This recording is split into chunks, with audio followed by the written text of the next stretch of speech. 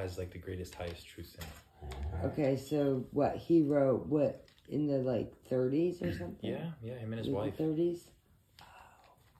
He says that he had an actual physical experience with Saint Germaine, and he saw him on Mount Shasta, and he approached him, and he said that he was walking through Mount Shasta, and Mr. Ballard, this is before he ascended and became Godfre Ray King, and he was walking through Mount Shasta, and a panther appeared before him.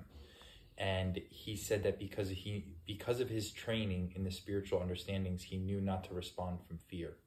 And he didn't respond from fear to the mountain lion.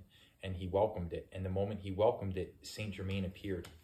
And something that was very interesting that resonates with me is Saint Germaine expressed it to him that if in that moment he responded from a place of fear from that panther, that it would have been several more lifetimes before Saint Germaine would have been able to make contact with him.